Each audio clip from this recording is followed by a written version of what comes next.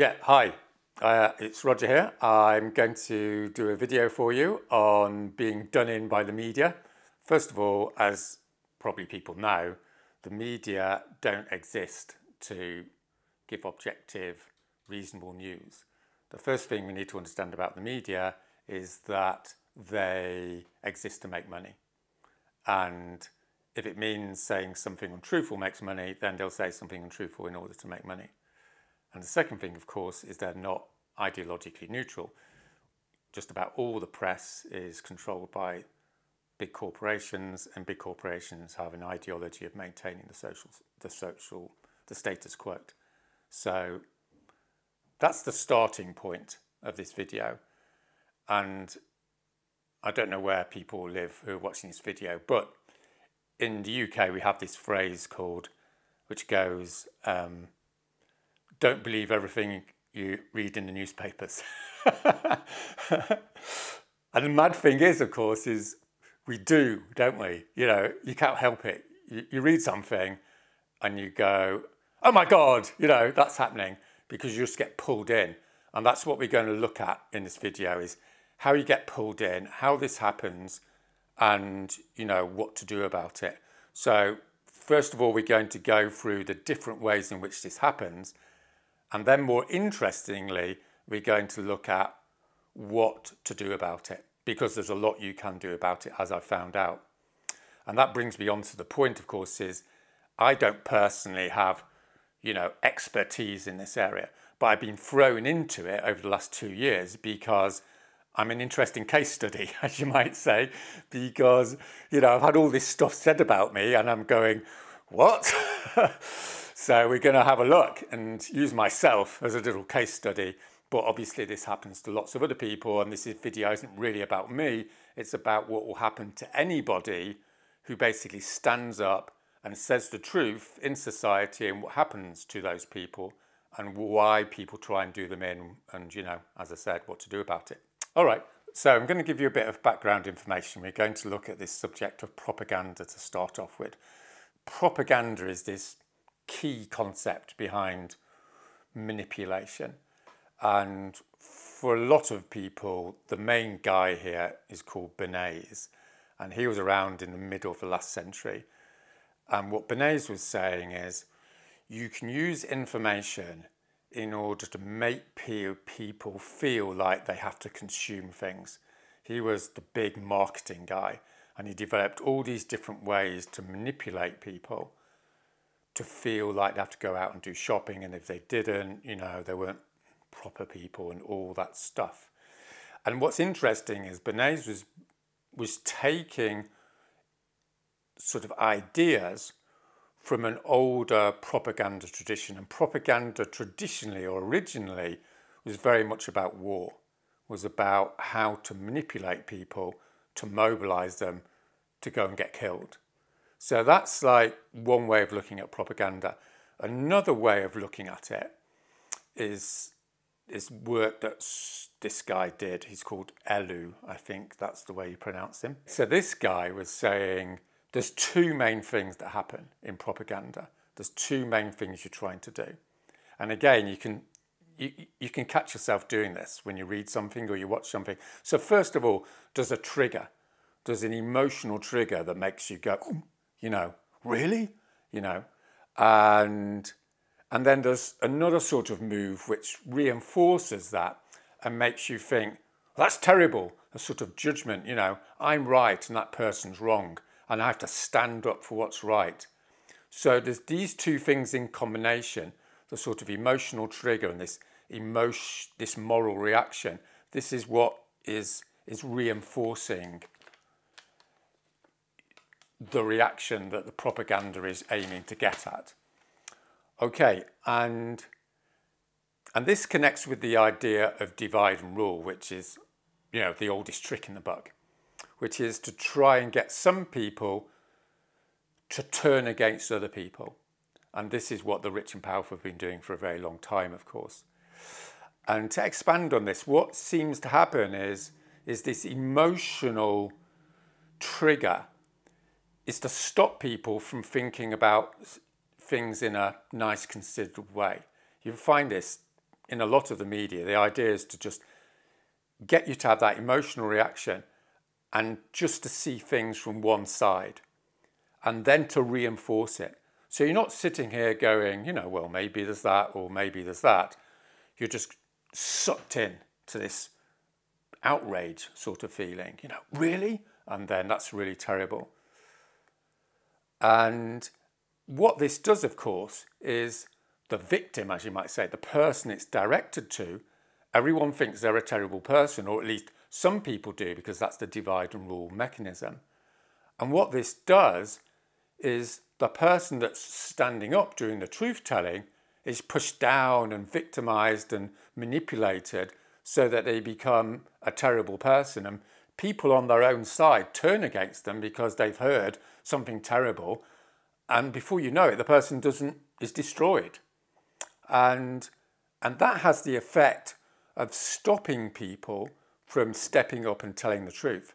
So this isn't a little thing, right? It's a massive way in which the powers that be prevent political change.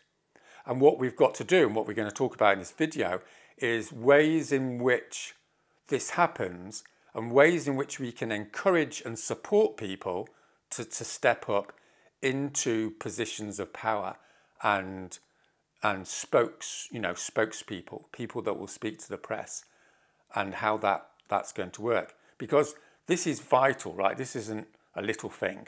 I know I'm repeating myself, but what I'm trying to say is if you're going to build a social movement, you need orators, right? You need spokespeople, you need leaders, you need people who don't have formal power, but will encapsulate what the values are and the rationale and the emotion and the righteousness of your cause. And if you don't do that, then everyone's just looking at the media telling them to sit there and consume or, you know, watch Netflix because it's lockdown, you know what I mean?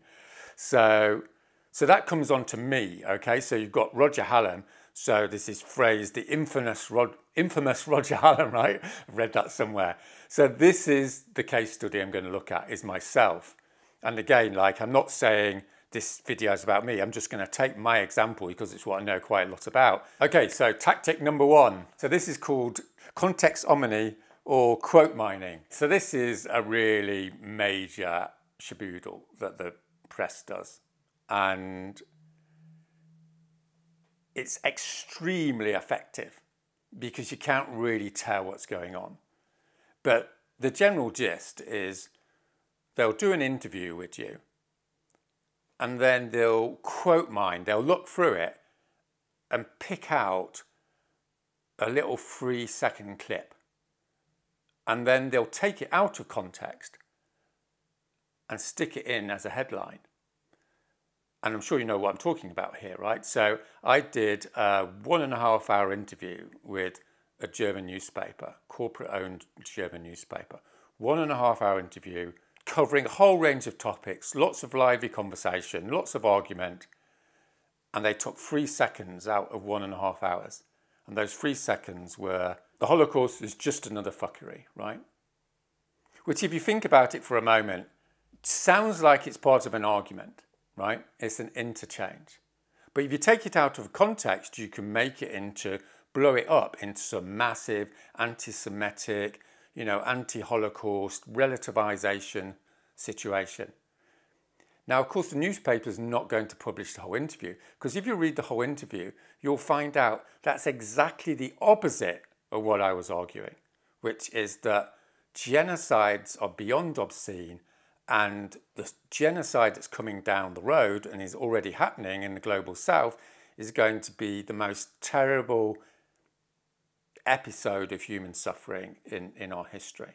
That's what I was trying to put across in the interview. But there's nothing about that. It's simply there to be manipulated in order to make me look anti-Semitic, to make me look like I'm relativizing the Holocaust and all the rest of it. But there's another way of taking out the context, which is to take the person out of their context. So what people don't realise was that interview was done on my farm. I'm a Welsh farmer. I spent 20 years working with agricultural labourers who swear, you know, in every sentence. That's my culture. You know, when I come on videos, try and behave myself. But when I'm out there in the fields, you know, cropping carrots, it's fuck this, fuck that, because that's how people speak in my culture, the culture of the work that I do. So that's not, there's no consideration of that. And this happens all the time, of course, particularly with, you know, people from oppressed cultures, working class cultures, who use a different language. And then it's put into what you might call a professional middle class media context, and people are ridiculed or mocked because they're using their own language or their own accent and what have you. So this is another way in which the press manipulates, particularly people that have very little power. And I just want to draw one or two ways in which this specifically works out. One of the phrases here is appears to downplay the Holocaust. So they're being sneaky here because they know they can't totally get away with it because they can't substantiate it. But if they put appear in, it's a bit like, well, you know, you're just suggesting this, and this is the divide and rule mechanism. You know, it's very insidious because you don't really see the appears. All you see is downplaying the Holocaust. Really? You know, emotional reaction, moral reaction. You know, these events are regular events in history. Now, if you put that into the context, what I'm talking about there is regular events in the history of humanity, right? I'm not talking about every 2 or 3 years. I'm talking about the whole of humanity. But if you take it out of context, it's a bit like, oh, I'm downplaying the Holocaust is a bit like, you know, 20 people died in a terrorist attack. You know, it manipulates it by taking it out of context. So the last one is like, he has been denounced by his own movement. Now this is even more insidious because what the press do is they say what the movement is saying. Well, first of all, how do you know the movement thinks this? I mean, have you asked them all? And secondly, by saying this happens, then everyone thinks it has happened, and then it sort of has. Because everyone's going, well, if they're denouncing him, then we should denounce him as well. So you have this sort of herding mechanism that the press manipulates the movement by saying what the movement thinks to the movement. And then the movement is going, oh, is that what we think? Well, you know, maybe we need to, you know, get rid of this guy. And this is the classic divide and rule mechanism. The other thing you need to be clear about is there's a lie that's being created that I sent a memo to XR before the interview to say that I was going to use the interviews to cause disruption. And the fact of the matter is that the memo went out after the interview. And the fact of the matter is that I went into that interview, as I go into all interviews, intending to tell the truth as I believe it to be. I don't go into an interview intending explicitly to manipulate the interview. So that's another way in which you get an extra layer of manipulation. Not only are you taking it out of context, but then you create a lie around what the intention was. And of course, it's very difficult to disprove intentions, but all I can say to you is, you know, I swear on my children's lives, I did not go into that interview in order to cause disruption around making comments about the Holocaust, period. So that's the situation. So the second example is sort of slightly hilarious, dare I say it, and that's this interview I did with this young journalist, and he was asking about moral responsibility for, you know, what the moral consequences and legal consequences should be for people that have been responsible for putting carbon into the atmosphere. So I had a nice, you know, academic conversation with him. And my conversation was along the lines of, if the political class does not respond appropriately and responsibly to the climate catastrophe, then we're going to have social collapse. And in social collapse, people get violent. And that means that some people get bullets through their head. Now, I was saying that as a sociologist of political change. There's nothing controversial about that. It's political history. Most days when I get out of bed, I'm saying the people that are culpable are the people that run society, run big business, run governments, run the elites. Okay. And they are exponentially more culpable to the extent that the climate catastrophe becomes more clear. Okay, all right. So in 1990, you might as well, give them 6 months in prison now. Maybe you should put a bullet through their head. Okay. Or rather, someone probably will. What I made clear in that interview was that's not what I think is the right thing to do. I'm just making a prediction. And what I think is people should engage in civil resistance, non-violent civil resistance, which doesn't, dare I say it, mean putting a bullet through people's heads. Now, what the media does, of course, is to take that out of context and says, Roger Hallam wants to put bullets through the head. I think there's a funny picture of me. So it's all blown up. And so the specific move here is to take a description of something or a prediction and translate it into something you want to see. And this happens to a lot of public figures. It's a standard routine. But it's completely ridiculous, right? People make predictions all the time. It doesn't mean you want them to happen, So this is another classic example of taking out of context, manipulating it, blowing it up with lots of pictures of, Soviet dictators or whatever. And it's a bit like, oh, really? And again, for the record, the fact of the matter is, I've been involved in social movements since I was 15. I'm absolutely committed to non-violence. I was involved in the peace movement. That's where I cut my teeth. I've done 5 years of research at King's College in London about civil resistance, civil disobedience, non-violent direct action. That's what I'm about. Everyone knows that's what I'm about. But, the press have a bit of a quiet news day and they go, how can we manipulate this to make some money? Hence the picture you can see. Okay, but we're moving on to name calling now. So name calling covers a multitude of sins, right? And this has got a long, pedigree of unpleasantness, to be euphemistic about it. So if you read political history, what you know is in the past, name calling was a primary way of silencing people and removing them from the public eye. That person's X. And that X, the X is made as something that's beyond the pale. And in the early part of the century, right up to 1989 actually, the big word was communist, in the West. It was like, that guy's a communist, no evidence. And suddenly everyone goes, well, I'm not going to say that person isn't a communist because I might be looked upon as a communist. So everyone's like terrified. And suddenly it becomes official that person's a communist. And then it happened the other way round with the left calling someone a fascist. If you don't agree with the far left, then you're a fascist.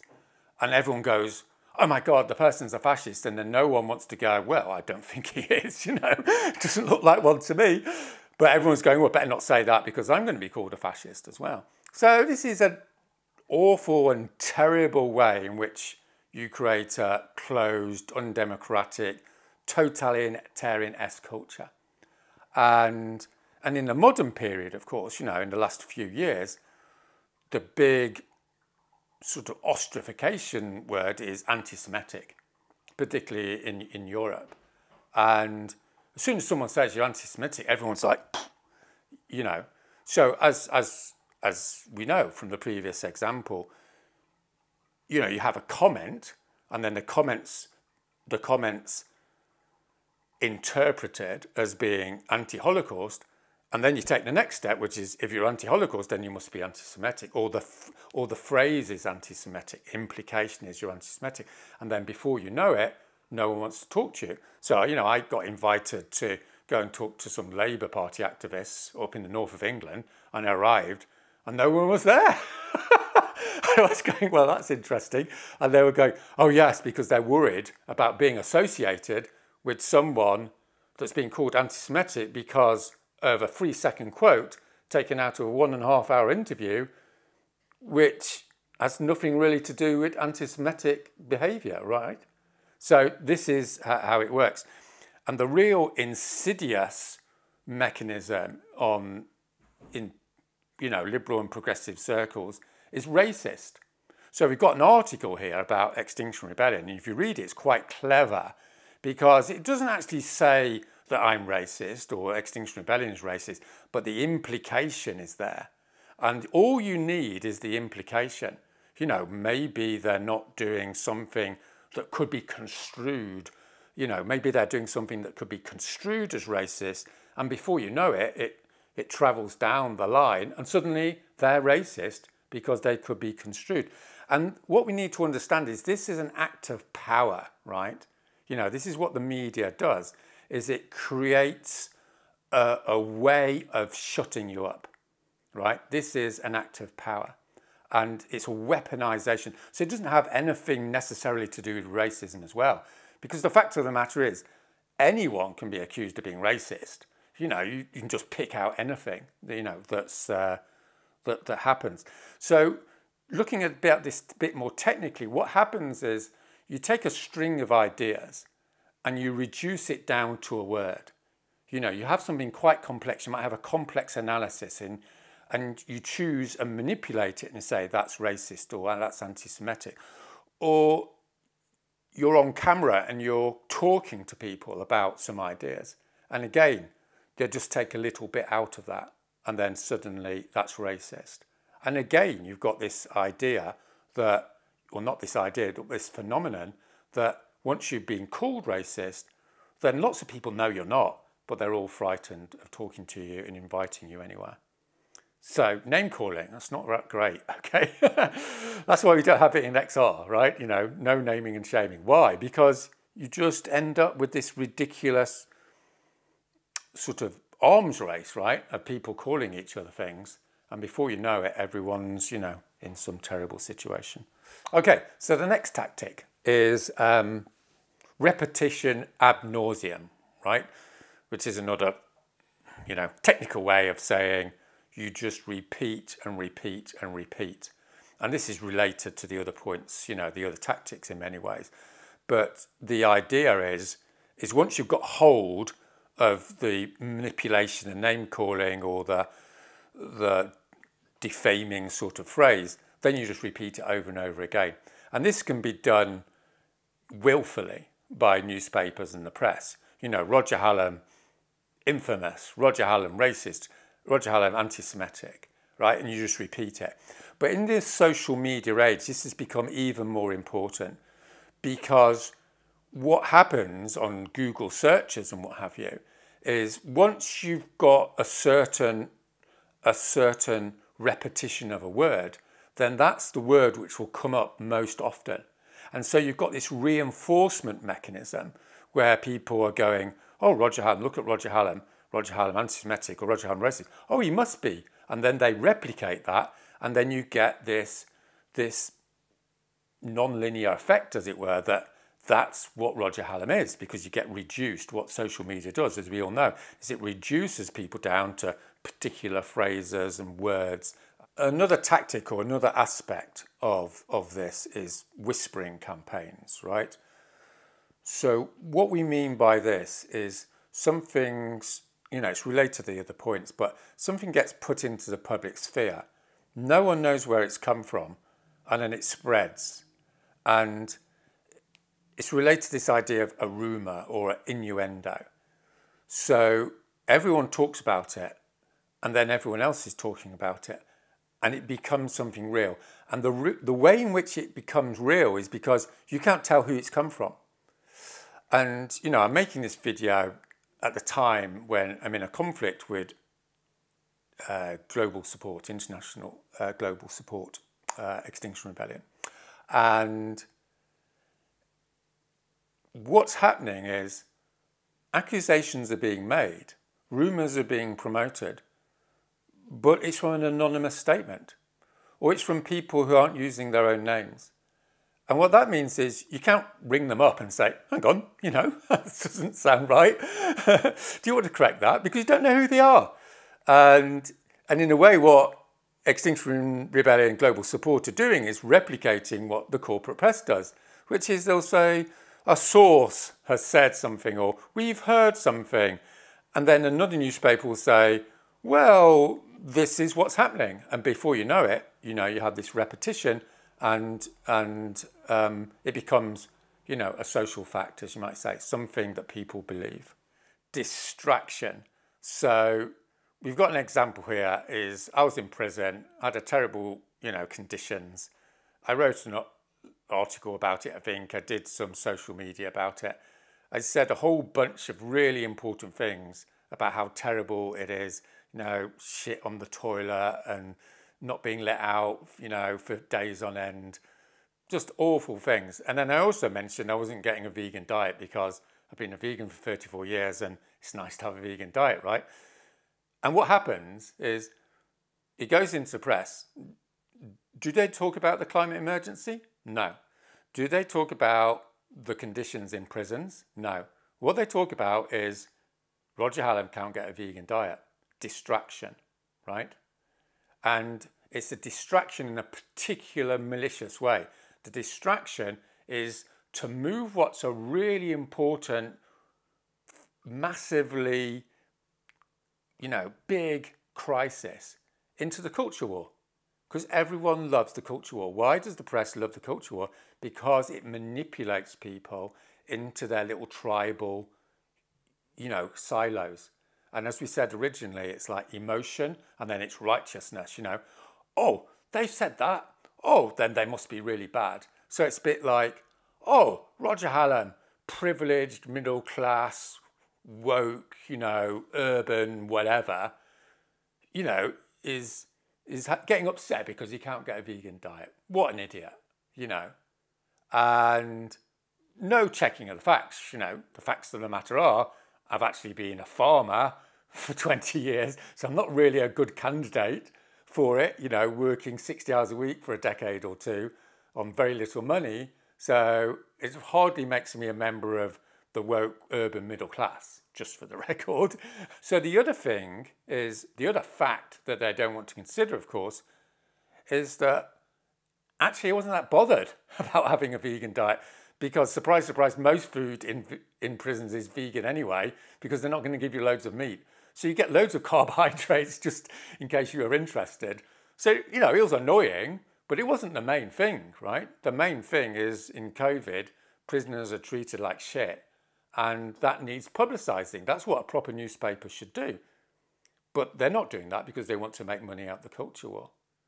And they don't want to say stuff about the climate crisis because ideologically they don't want to see things happen about the climate crisis.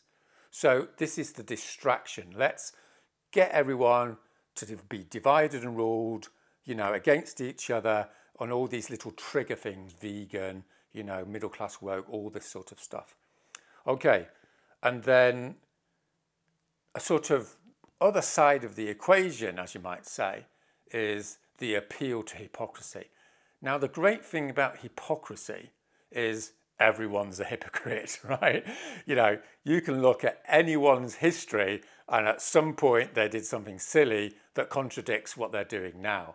And I think I think the Daily Mail did something on this where, you know, people did some activism and they looked into their past lives and they said, you know, that person is campaigning against climate change and they used to be an air hostess or something, you know, how hypocritical. And how this works is there's a 3-step process.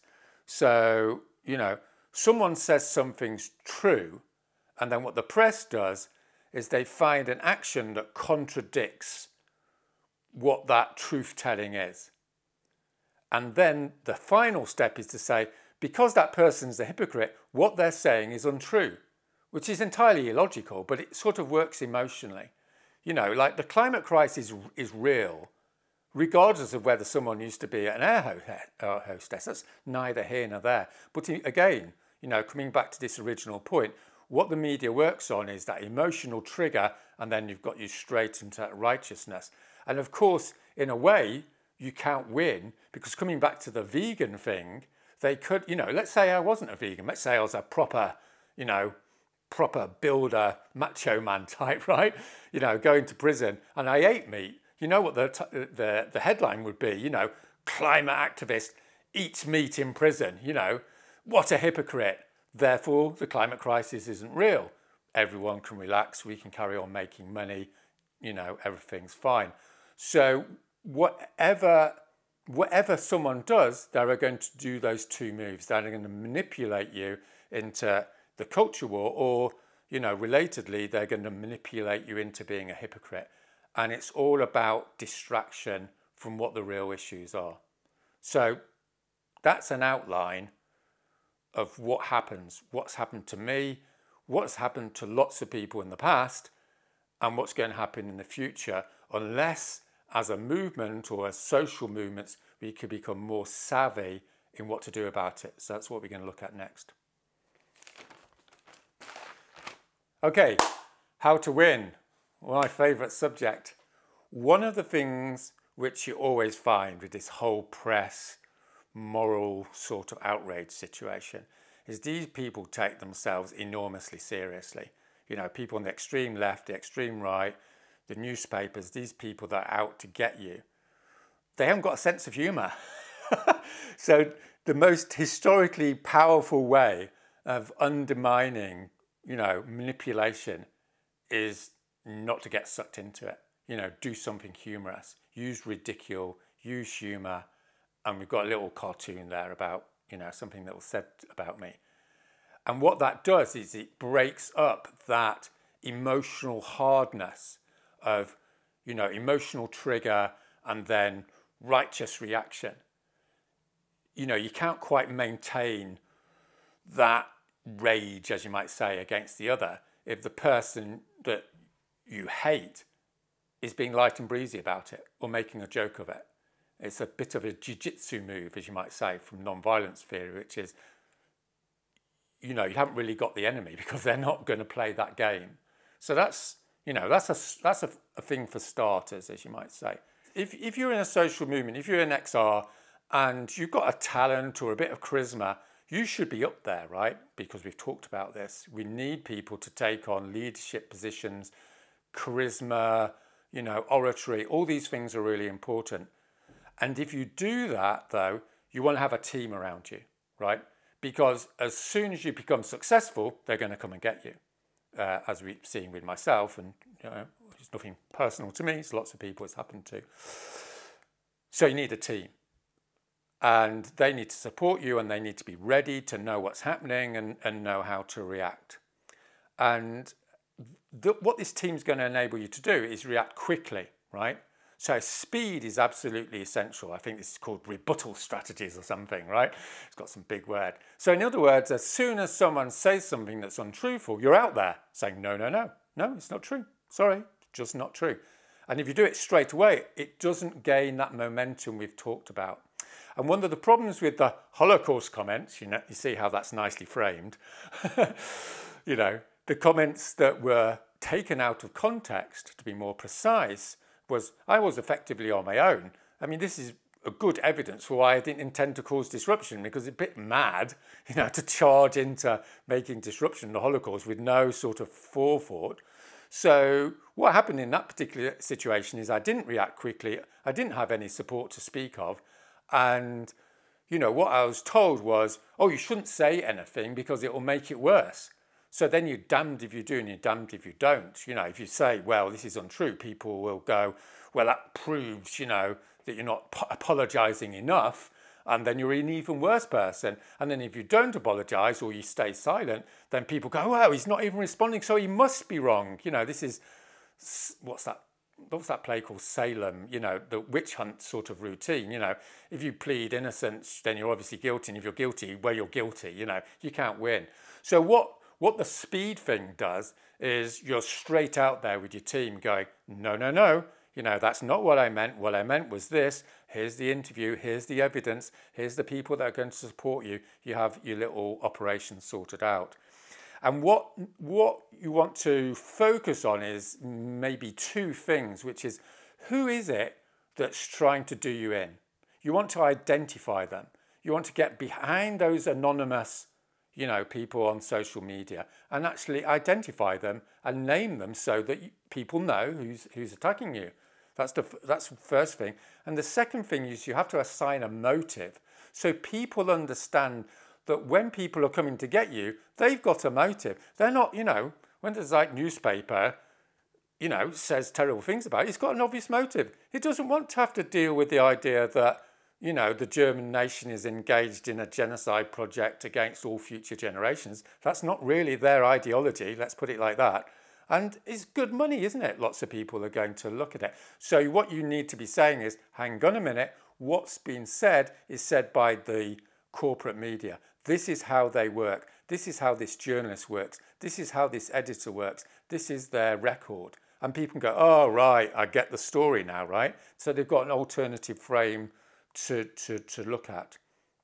Yeah, and the other thing that I personally think is very important is to have the power of fearlessness, which is one of my strengths, once I get myself going, which is if you come across as defensive and apologetic, I mean, obviously, if you've done something wrong, you should apologise. But if you haven't done anything wrong, you should be fearless about saying, no, I haven't. And if you go into the public sphere and say no in a fearless way, then the way in which you're communicating it convinces people. And so it can't really be underestimated, you know, that confidence. And, you know, that takes a while to build up, admittedly. But as you do more interviews, like I've done about 200 interviews, you know, nowadays I'm going in there and I know what I'm saying, no nonsense. And because I can do that, because I've had the practice and I'm fearless about it, it's very difficult to manipulate that in a way in which we've talked about. One of the really terrible things about social media is, and you know, lots of people are talking about this, I think there was a film out recently about it, is how the social media reduces things to sound bites, to pictures, to little phrases, and you get this polarization, you get this dehumanization in the public sphere, in the press. And one of the great things about YouTube, because we're on YouTube, I think, the big exception with YouTube is you can be on YouTube and you've got 3/4 of an hour or 3 hours or whatever, and you can humanize yourself. So one of the ways we counteract these lies and this reductionism and the polarization is getting on YouTube or getting on Facebook and doing an Ask Me Anything session where you're here and you're saying, come on, you know, give me your worst. And you've got nothing to hide, because if you've got nothing to hide, you need to show people that you've got nothing to hide. You know, this is not the truth. And you can have a good chat with people, or, you know, through the Ask Me Anything situation. And, you know, you might be watching this video and you might not agree with everything, but hopefully you'll see, well, you know, Roger Hallam, you know, he's a bit weird and don't really agree with a lot of what he says, but, you know, he's humanized. I can tell he's a real person. And this can't be underestimated in terms of creating a democratic culture, because democratic culture is about openness. And the reason openness is important is because it enables people to connect. It's like, I really disagree with you, but I'm not going to shoot you, you know. I'm not going to try and do you in, because I can see that you're a human like I am. The other thing is if you haven't noticed yet, right, saying things in public is scary, right? I mean, I'm fairly fearless, but it's certainly scary. And I was like totally shitting myself when the Holocaust comments came out. And that, as I said, that's because I didn't have any support. I didn't know, you know, I was thinking, oh my God, am I anti-Semitic? You know, I was sort of doing myself in even. So what you need to do is, if you're going to go into the public realm, and we've established that's what people need to do, is you need to have this team. And this team isn't just doing technical stuff, you need support. You need other spokespeople to be with you going, you know, that was a great interview, or it wasn't such a great interview, but so what? You know, you're building your confidence and you get that emotional support, and you're a team, and it's not just, you know, Roger going into the heart of darkness stuff. And this relates to a wider thing, which is you need to educate your movement, or, you know, if you're talking about Extinction Rebellion or, you know, Burning Pink or whatever progressive or radical movement you're in, you need to educate that movement not to be suckers, right? Not to believe everything you read in the newspapers and say, hang on a minute, why are they saying that about one of our spokespeople? Maybe, just maybe, they're wrong. Let's, you know, take a deep breath. Let's not get sucked into all the emotion and the righteous and, oh my goodness, he said that. You know, I'm not talking to him, you know, ban him stuff, and think, oh no, let's step back a minute, because we're politically sophisticated to understand that the media is set up through its corporate masters to destroy social movements. And if you think, it's pretty bad at the moment, I can tell you as a sociologist of political change, it gets a lot worse, And as Gandhi said, first of all, they ignore you, then they laugh at you, and we've seen a few examples of that, and then they fight you, and the fighting is serious. And then you win, okay? So it's worth understanding, when they're being particularly nasty to me or particularly nasty to other people, that's good, okay? Because we're close to actually getting them into the fluster where they need to be in order to bring about political change.